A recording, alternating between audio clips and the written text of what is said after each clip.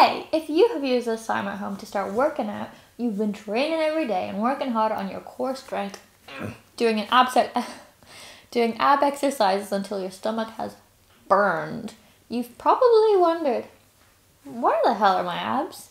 Well, there's a very popular saying that abs are made in the kitchen, and it's one of those things that actually happens to be true. You can do hours and hours and hours and hours and hours and hours of core exercises. You can go absolutely ham and gain that strength. And the thing is that you may never see those muscles because there is too much fat around your middle. And I don't mean like you're overweight, there just is too much. Even in like that much, it's too much. And by now, you probably already know or have heard that you can't spot reduce fat.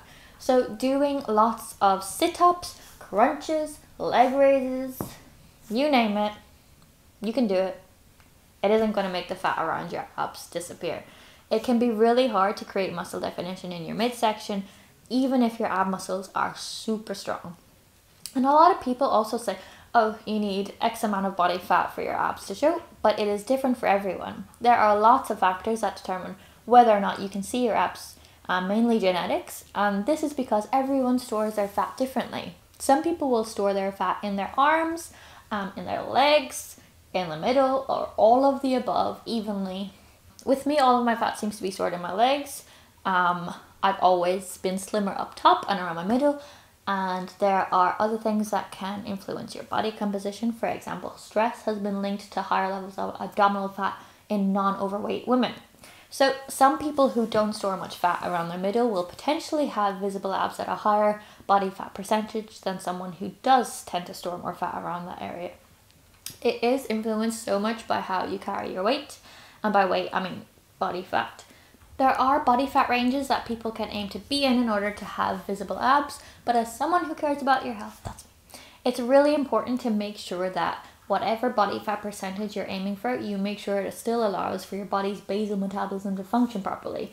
But that being said, the average body fat for a guy, just average Joe, is 18 to 24%. If you're at 15 to 17% body fat, that puts you in the fitness category, while being in the 6 to 13% body fat range basically is athlete status. When it comes to abs, guys below 20% body fat typically have muscle definition of some sort. And going back to the health thing, because that's super important, sometimes people who aim to have a significantly low body fat percentage can end up bringing about hormonal disruptions that impair long-term health and performance. And this is because the body's fat stores act as a direct moderator for several hormones, including bone building and appetite regulators. And without enough body fat, there is a risk of things like brittle bones, and this is even more true for women. The level of leanness required to have abs show can be really unhealthy for women, and it can cause disruptions in their hormonal balances and menstrual cycle. Obviously, this doesn't apply to everyone. Some women can be super lean and be absolutely fine, like they're grand, don't worry about them, they're fine. If they are below 20% body fat, normally that's when you're like, there's nothing wrong with wanting a flat stomach or visible abdominal muscles. We all want to look good naked, but it is really important that it doesn't come at the expense of your health.